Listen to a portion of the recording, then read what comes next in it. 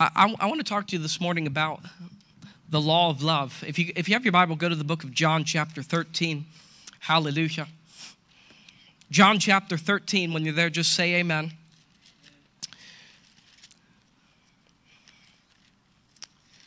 It says in verse 34,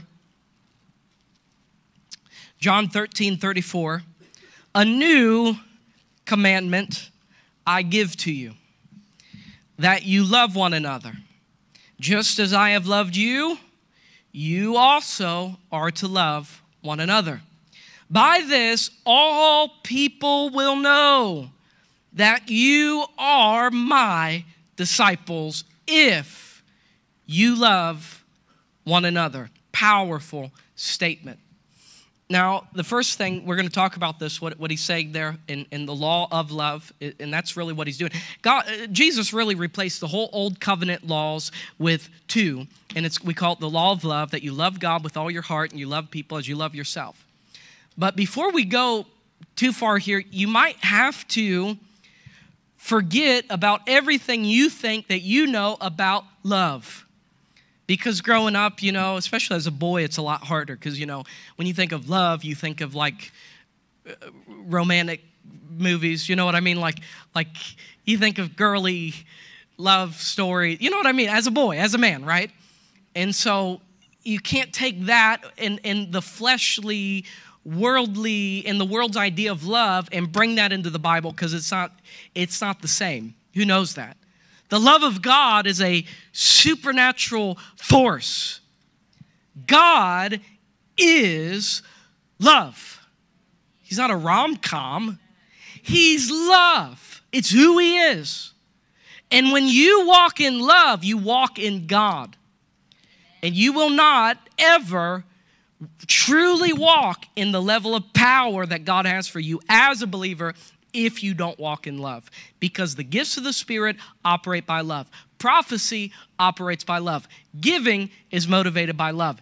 Everything we do as a believer should be motivated by love. Are you with me? And so a lot of believers, their theology is right. Even their believing is right. I believe I am who God says I am. Yeah, but there is a foundation that you're missing, which is love. The love of God. This is huge. I love talking about love, because when we're talking about love, we're talking about God. Can you say amen? We are. We're talking about him. When you say love, you said God.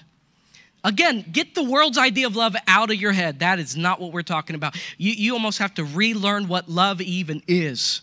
But you got to know love is God and God is love. When you said God, you said love. And that's why I've loved going through the word, replacing everywhere it says God. I'll write the word L-O-V-E. I'll write love. And so it changes the way you see certain passages. I mean, it's true. It's all right there. In the beginning, right? Love created the heavens and the earth. Think about that. And love made man in his image and after his likeness. And love blessed man. Think about that.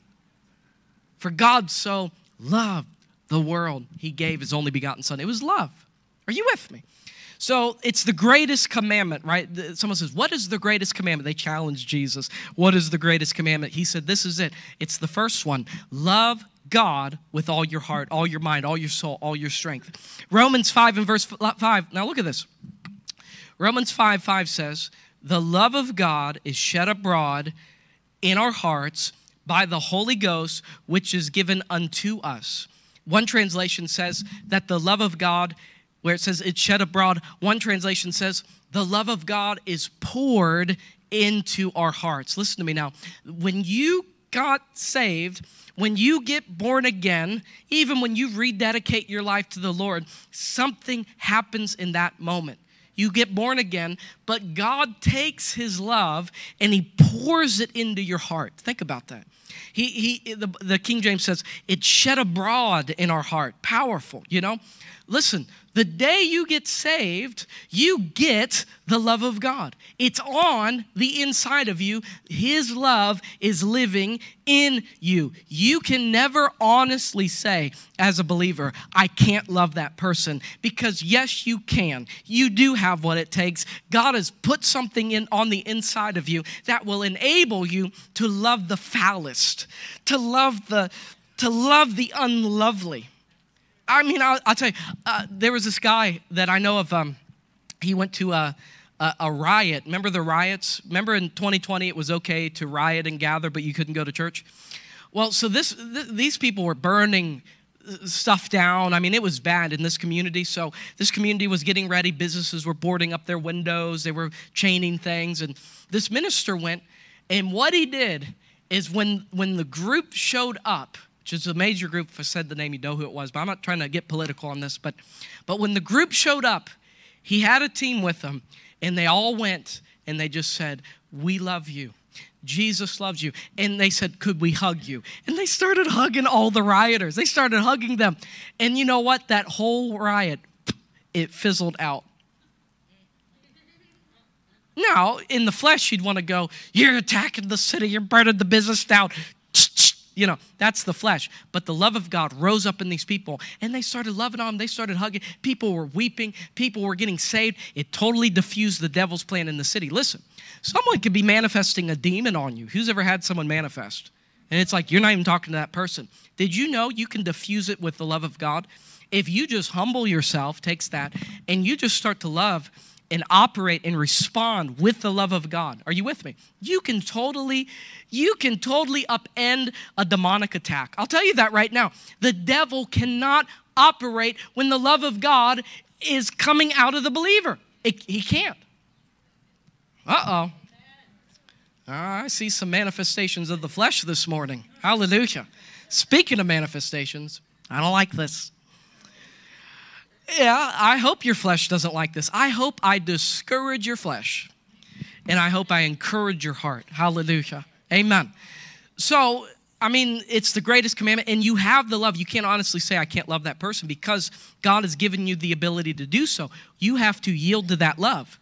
That's a decision you make. In that scripture we read at first, John 13:35, Jesus said, "All people will know you're my disciples if you love one another." Everybody say, if. If you love one another. If. They'll know you're my disciples if. Everyone say, if. Well, I thought they'd know I'm a disciple. I go to church. I carry a Bible. On my Facebook, it says I'm a Christian. But do you love? Do you have the love of God? Are you with me? Because Jesus said, these are the words of Jesus. You can be a believer, but are you a disciple of his? And you are a disciple if you love one another. Love, if you look it up in the dictionary, it is a verb. Who knows that love is a verb? It is something you do. Love, get the world's idea of love out of your head. Because love is not a feeling. Because a lot of times there are people who really get under my skin, and I have to just choose to love them. Come on, River Church. I'm going to sleep on me. Amen. I'll go out there and shake you. Hallelujah. I work too hard on these Sunday mornings for you to sit there and sleep. Are you with me? Come on. I'm leading the worship, taking up the offering. Come on. And then I will shake you. It's like the rudest thing you can do ever to any preacher is to sit there and go. It's like actually really rude. So I have to choose to love you when I preach. Because sometimes I just want to go. The old churches used to take a big stick, and a helps ministry was they would go and poke people if they were sleeping. This is true in church history in America. They'd walk who wants that helps ministry? Walk with a big stick. They would reach through. Who wants to operate in that helps ministry? Amen. There was one preacher who packed a squirt gun when he preached. And it was known in the church, if you sleep, he pulls out the squirt gun and you get it. Who's glad I operate in the love of God? Amen. So there are people who get under my skin. You just have to choose to love them. You have to choose to walk in love towards people. And this is our calling as a believer. The love of God is not carnal. The love of God is not fleshly. Who knows that, right? Now, who knew this? There are 4 types of love in the Bible. Who already knew that, right? So if you don't know, I'm going to go through them really quickly. If you read through the Bible, you'll just see the word love, love, love, love. But there are 4 different types of love in the Bible, 4 different Greek words that the translator didn't really, the translator of the scripture, they didn't really clarify which love that it's talking about. So I'm going to give you the 4 kinds of love that you'll find in the Bible, and these are all different Greek words. The first is eros. Eros, E-R-O-S. That's romantic kind of love. That's the love that I have for my wife, right? That's a romance kind of love. That's not the love of God we're talking about, right? Then there's storge. That's the family kind of love, right? That's the a husband, a father and their kids, a mother and their kids, the brother, sister, uncles. I love my uncles, right? I love my aunts. I love my cousins. I storge them, right? It's different. Then there's philia, which is the friendship kind of love. Who loves your friends, right? You have love for your friends. So all these are in the Bible, but then there's agape. Who's ever heard that word, agape? Yeah, it comes from the Greek word love. It's God's love. When the Bible says, and the love of God was poured in our hearts, it says the agape of God was shed abroad in your hearts. That is the supernatural force of love that you get when you get saved. Oh, hallelujah. And that's in John 13:15. By this, all people will know you are my disciples if you agape one another. It doesn't say if you have this. Who sees that? This is not a friendship kind of love. Are you with me? This is not, oh, yeah. Me and Boomer, we're friends, right? This is not like, obviously not romantic. Amen. Just make that clear. Amen. And it's not even, we're all family in Christ, so it's a family kind of love. It's agape love. It's God's supernatural love that gets put in our hearts. It is a supernatural ability to love everybody, even the worst of the worst, even the foulest, even no matter what they did, you have a love. Even if they totally wronged you, even if they totally wronged you, and you love them. And that's supernatural. You cannot do that in the natural. Who knows that? There are certain lines people can cross. And in the natural, you want to take a weapon. You know what I mean? And you want to go do business with them. You want to go Rambo on them. There are certain lines people can cross. But when agape is on the inside of you, when God's love is in there, there's something that rises above all else where you want to give them the fivefold ministry, but you'll go, I forgive you and I love you and mean it. And it's real. Come on, who's experienced that love where you've been able to forgive somebody and it's just supernatural that you're even able to forgive them? Are you with me? I thought it was powerful, that script, or that the story that Vincent told of that girl who had been molested, and it was this terrible thing, and it was in the family, and the family were involved in the church, and the power of God hit her, and she started to scream, but then she said, I forgive them. Jesus, I don't want them to go to hell. What is that? That's not normal. That is not normal. That is God's love on the inside of her that set her free. Because it actually frees you, because those people who wronged you, you're not holding that bitterness. You're not holding that resentment. You're not holding that anger that when their name gets brought up, you do, you know what I mean? Who knows what I'm talking about? All of that is gone. All of that's washed away. Because if anybody wronged anybody, my sin put Jesus on the cross. Amen. My sin put him on the cross. I can't hold anything against anyone because Jesus took stripes for me. Jesus' beard was plucked out for me. Jesus was nailed for me. It was my offense. It was what I did. My sin put him on the cross. If I was the only person, he would have did it for me. So you see, it's not just, I don't want to. Get saved. Get saved and get the agape love of God. And it's his ability. He will help you. He will help you. You might, I like what Jen was saying about the bike. You got to be proactive about it. Sometimes you might have to do it by faith a few times before God gives you the grace to be able to do it. But it's there. God's love is there. Okay, are you with me? So those four types. Everyone say agape. Now, what are the benefits of walking in love? So someone says, okay, I need to forgive. Okay, I need to not have resentment or bitterness. And that's a benefit of walking in love. Hello. Give it up. I forgive you. Amen. Who's ever done this? You've been in your car or whatever, and you think, am I holding anything against anybody? Come on. Who's ever done that? You should do that sometimes. And then you think, this person did this, and then you forgive them, right? And then the next day you're like, wait, did I really forgive him? And you got to keep forgiving until it takes hold, Yeah, that's good. But look at some benefits of walking in love. In fact, I put it in your bulletin today. I wrote a devotional about this last night. But benefits of walking in love. Let me find where I wrote this. In the devotional, is it really that important to walk in love? Yes. First, you must understand God is love. 1 John 4:16. The Bible commands us to walk in love. Ephesians 5:2. When you walk in love, we walk in God. Faith, now look at this, Galatians 5:6. Faith works by love. Oh, did you hear me? Faith works by love. Your faith is not going to work if you don't walk in love. Did you hear me?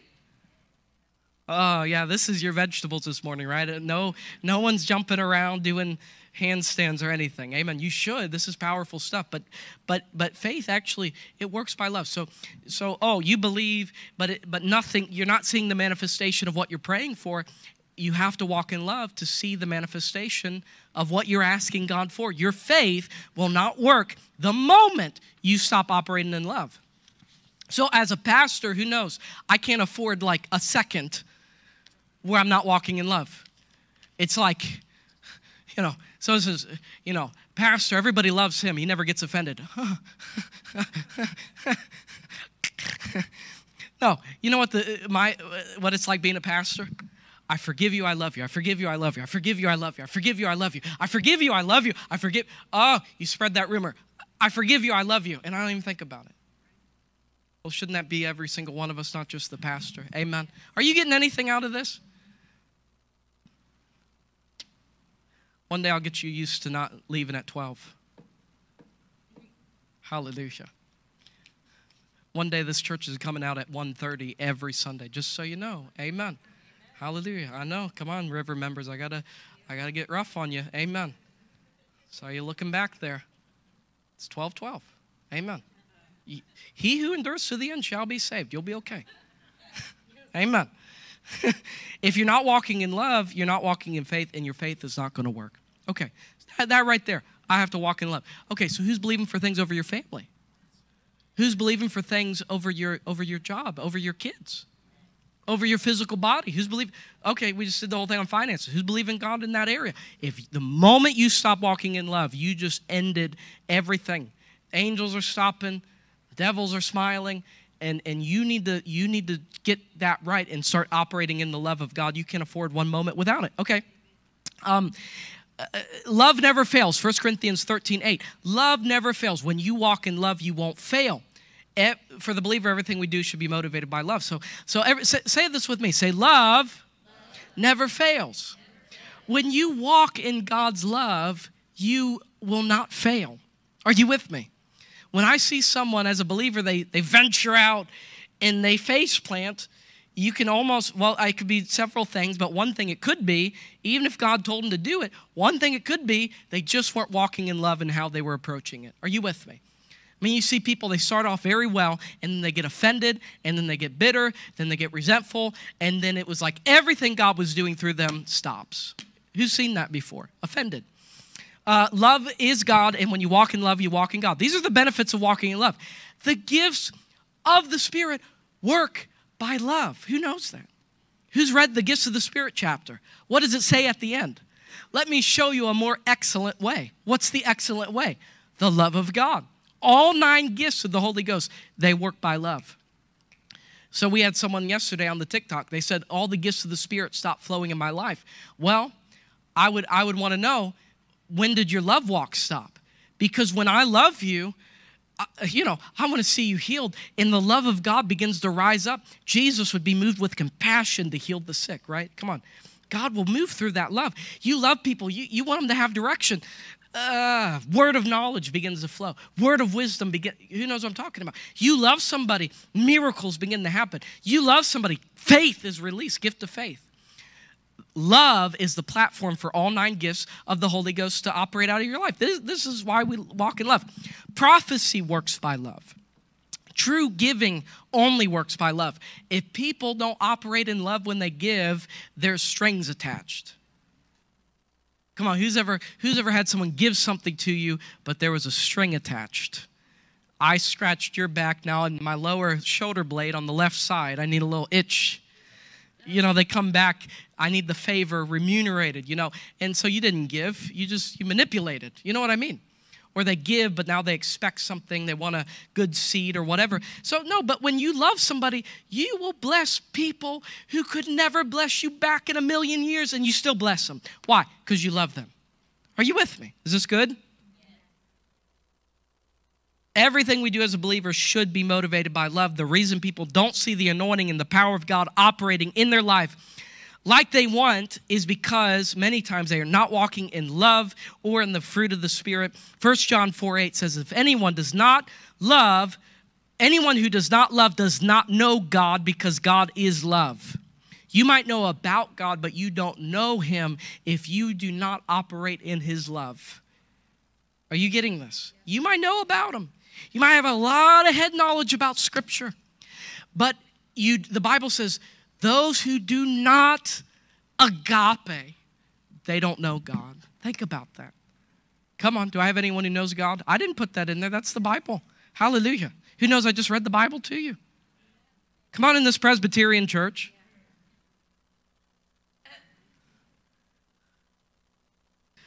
Dead bones live again.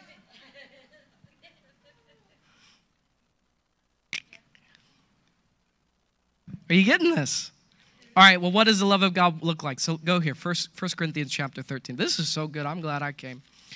I think I'm preaching quite good. Stole that from Vincent. Amen. All right, 1 Corinthians chapter. What does the love of God look like? So, okay, it's something we do. It's not something we feel. Well, what does that tell me? I can be in the worst mood, you know, which who has that sometimes. You know, sometimes you wake up on the right side. Sometimes it's like, I don't know where I woke up. Amen. One time I woke up, I had a twin mattress, and it was on this, I don't even know what you call it, but it was kind of something that resembled a frame. And I was up against the wall, and it was Saturday. And so I'm sleeping. I'm getting ready for Sunday morning. And I was just tossing and turning, and that whole bed flipped upside down. I woke up with the mattress on top of me. So, you know, I woke up on the wrong side. Amen. Hallelujah. Praise God. 1 Corinthians 13 and verse 4, in the Amplified, it says, 13 and verse 4. Glory to God. In the Amplified, it says, love endures long and is patient and is kind. Love never envies or boils over with jealousy. Love is not boastful. It's not vainglorious. It does not display itself haughtily. Love is not conceited, arrogant, inflated with pride. It is not rude or unmannerly. Love does not act unbecomingly. Love, God's love in us, does not insist on its own rights or its own way, for it is not self-seeking. Love is not touchy or fretful or resentful. Love takes no account of evil done to it. Love pays no attention to a suffered wrong. Love does not rejoice at injustice and in unrighteousness. It rejoices when right and truth prevail. Love bears up under anything and everything that comes. It is ready to believe the best of every person. Its hopes are fadeless under all circumstances. It endures everything without weakening. Love never fails, never fades out, never becomes obsolete. It never comes to an end. And then it goes on to say that some of the gifts are going to end, but love is not going to end. Hallelujah. So what does God's love look like? Right there. Best passage in the whole Bible that gives us an example of what every believer should be looking like. Not just the pastor, not just the leadership, but every single disciple. They will know you're my disciple. Why? Because of your love. They'll know you're my disciple not because of the bumper sticker, not because you have the denominational tag on your underwear. They will know you're my disciples because there's love. You can't fake that love. It's God's love. It's supernatural love. It's a spiritual force that comes out from the believer. Hallelujah. It's something you have to yield to. So what does it look like? Well, number one, it endures long. Love endures. It's patient. Love is patient. Are you with me? So who's ever learned in your walk with God, you don't pray for patience because it'll be a rough week, right? But love is patient. So, someone takes your seat. Okay, well, you're patient with that. Who knows? It's one of the fruits of the Spirit. Patience in the King James is called long-suffering. Guess what? You're called to suffer as a Christian. Part of the suffering is persecution. Another is being patient. Who knows? The Bible says we're called to suffer. Suffering is not sickness, disease, poverty, and lack. I'll tell you what the suffering is. Persecution, being patient. You want to know a big something you suffer for? Sometimes it's suffering to walk in love towards certain people.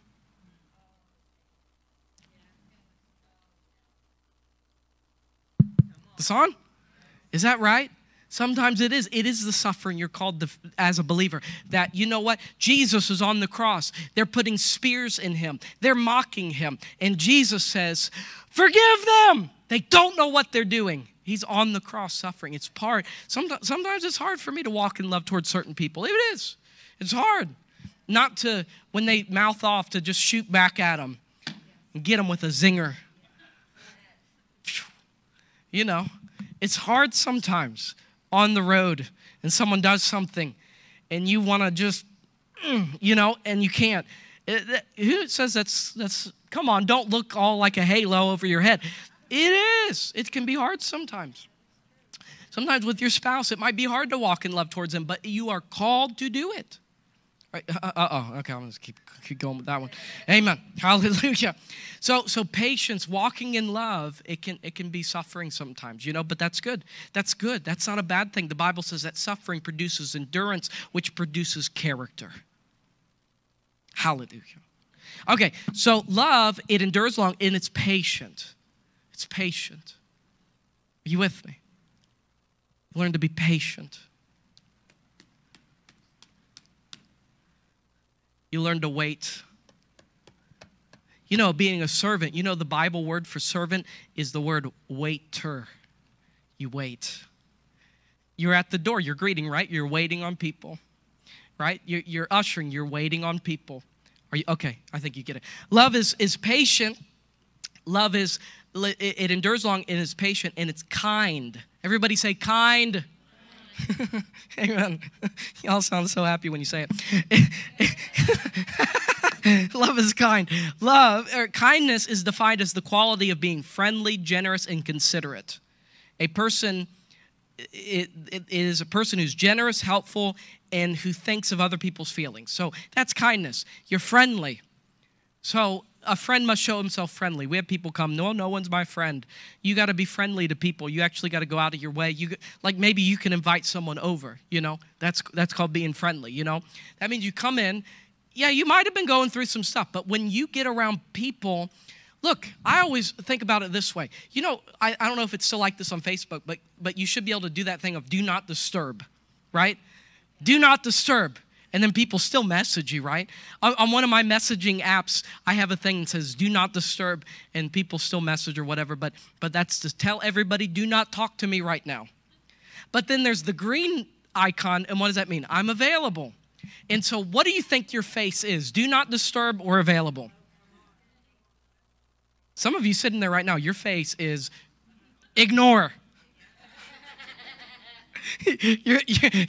Your face is block. I blocked them. Amen. No, what's your face? The Bible talks about your countenance, right? Your face is a billboard for what is going on in your heart. And when the love of God is flowing out of you, you sometimes may, I know we're in Coshocton, you may get a big cheesy grin. You may even look pleasant.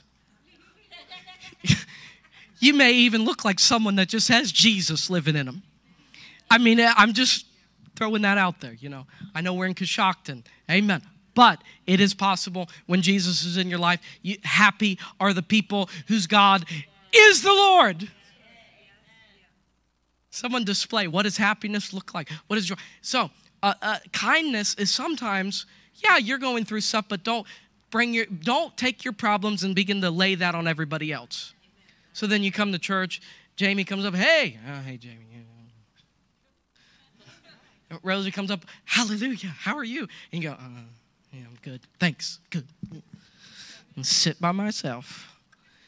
Well, you're taking what you're going through, and that's not walking in love, because you're taking what you're going through, and now you're dividing it like a cake, and you're giving everybody a taste of your problems, and that is not the love of God, and that's not the way out of your problems either. It might appease your flesh, it might feel good to your flesh, but it's not helping you, and you are spreading your bad mood like COVID.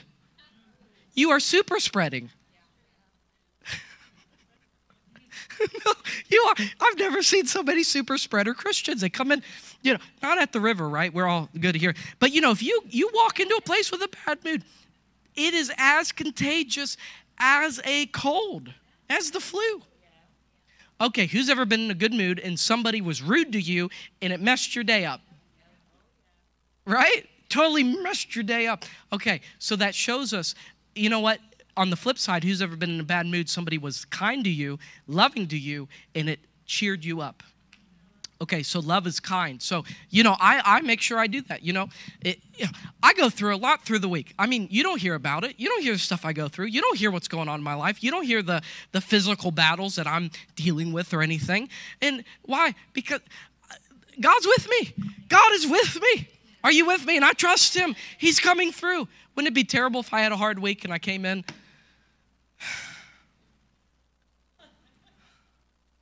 And I put that on you. Start preaching hellfire and brimstone, whatever. Okay, so we should be kind and be friendly. Come on.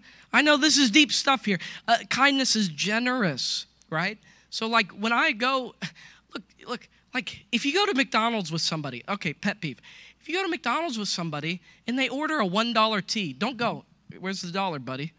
If you can buy the $1 tea, I'm not saying go buy them a Lambo. But some people are so stingy. They are so stingy. It's like the bill comes at the table and everybody just kind of waiting for someone else to take the bill.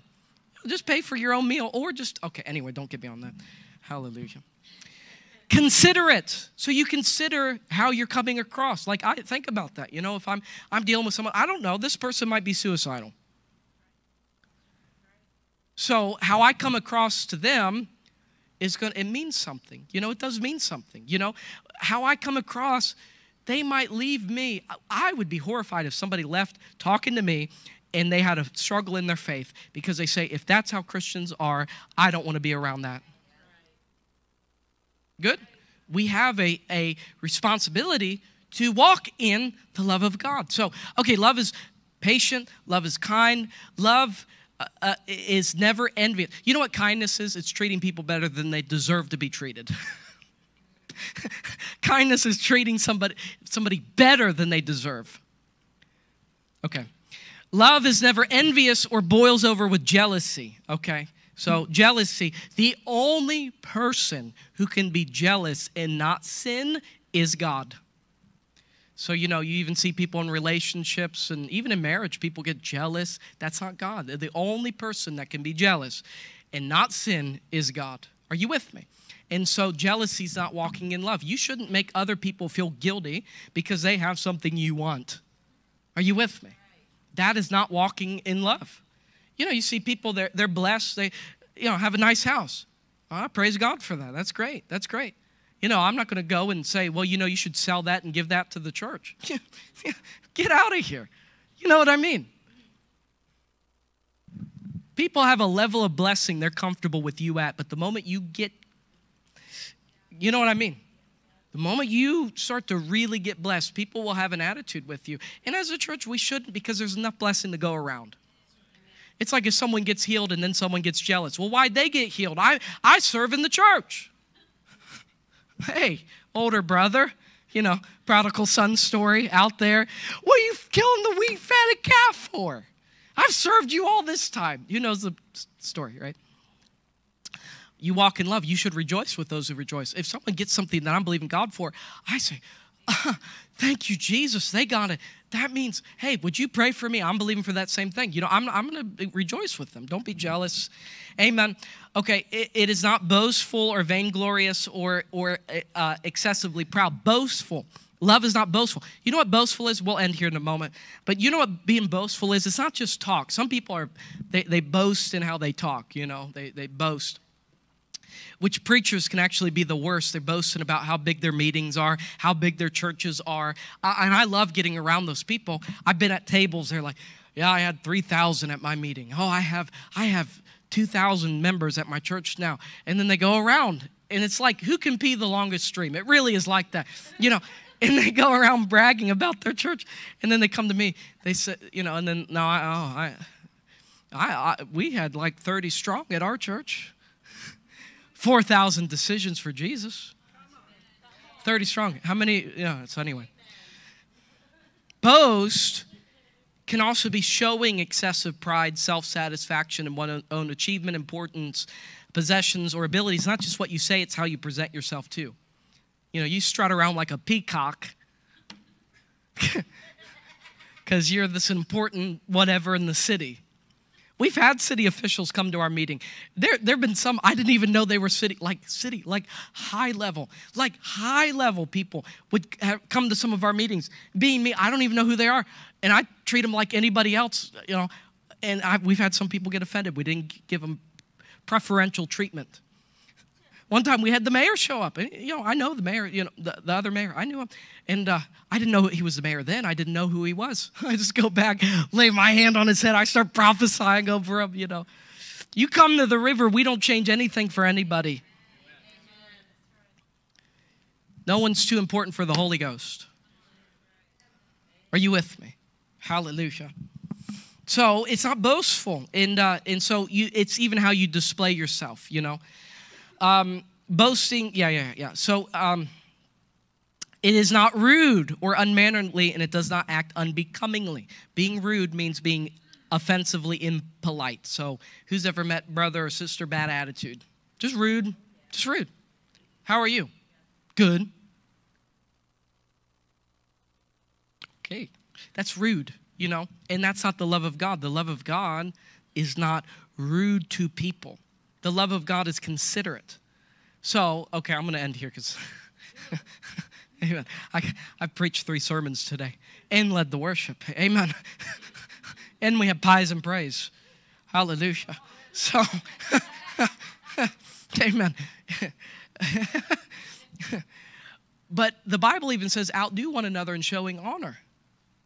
So love is not rude. So, love always prefers the other person. In fact, the Bible says no one should look out for their best interests. Everybody should look out for the best interests of other people. But if you get in the American church, the reason why it's sick is because everybody looks after their own best interests, and they are not concerned about anyone else around them. It's all about them. Their prayers are selfish. Their motives are selfish. Everything they do is out of a selfish thing. But if you turn that around and you begin to love what God loves and see like God sees, you will water and you will be watered. Everybody say love. Okay, it's a verb. So we've all missed it. Who's ever perfectly walked in love and never missed it? No hands went up. Only Jesus did. We've all missed it. And in all the things I've listed, it's kind of like everyone here is probably dealing with something else, right? I know I am. There's a couple things I'm dealing with. TikTok, I just have to repent to you for what I said last night. But love is not rude, right? I get on the live stream. Religious people get on and I have a hard time with them. Look, Ephesians 4:26 says, when you are angry, do not sin. Do not let your wrath last until the sun goes down. Leave no such room or foothold for the devil. Give him no opportunity. Let the thief steal no more, but rather let him be industrious, making honest living with his own hands so that he will be able to give to those in need. Let no foul or polluting language, nor evil word or unwholesome and worthless talk ever come out of your mouth, but only such speech as is good and beneficial to the spiritual progress of others, and is as fitting to the need and the occasion, that it may be a blessing and give God's favor and grace to those who hear it. And do not grieve the Holy Spirit of God. Do not offend or sadden him, whom you were sealed for the day of redemption. Let all bitterness and indignation and wrath and rage and bad temper and resentment and anger and animosity and quarreling, brawling, clamoring and contention and slander, evil speaking, abusive language be banished from you. Amen. With all malice, spite, ill will, and baseness of any kind, and become useful and helpful and kind to one another, and tenderhearted, understanding, loving-hearted, forgiving one another readily and freely as Christ has forgave and loved you. Oh, that is powerful. I just want to take that and stick it in front of everybody's face for like all week. Just like stick it, like nail it to your forehead. You have to walk around with that. Is this good? Love does not insist on its own rights and its own way. Well, if you really love me, you'd do this. Love doesn't do that. Love is not self-seeking. Love, and this is all 1 Corinthians 13, what we just read. Love is not touchy, and this is where I'm going to end. Love is not touchy. Everybody say touchy. Easily offended, right? Who knows people who are easily offended, touchy? I mean, they come to church, they get offended like 3 times in the sermon, in the service, get offended at the usher, and I was like that. I was actually brother touchy. Not like Joe Biden touchy, like touchy, easily offended.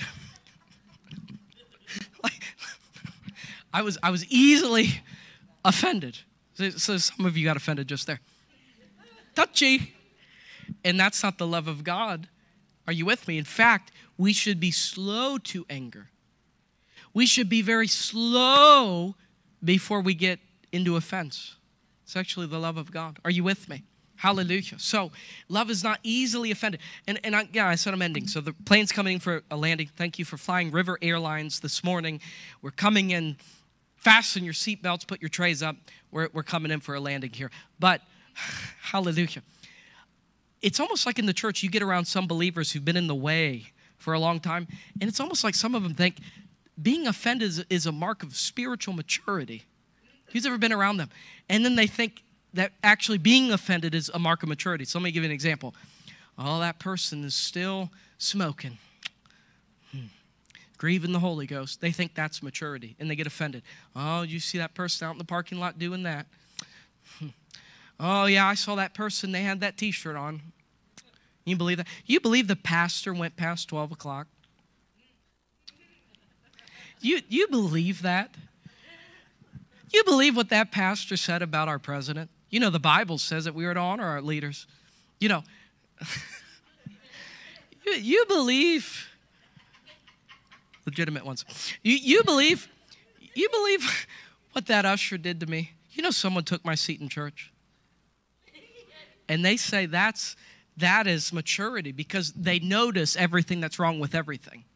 And that's not maturity. That's actually immaturity. Maturity says that's happening. Let's pray for them. That's happening. How can I use my words to better the situation? Maturity says I love you and I forgive you and I'm not offended. Are you getting this? Easily offended. I told this story recently. We've had people come, they get healed, set free, beaming with the glory of God. They get offended, they lose everything. And okay, I'll say this last thing with offense. We just hit the runway. So I got to play it out in my mind. When you are offended, you are always the one who's wrong. You are always the one who's wrong when you're offended. The moment you get offended, you're the wrong one. You're handling it the wrong way. Are you with me? The Bible says, forgive anyone who offends you, as Christ forgave your offenses.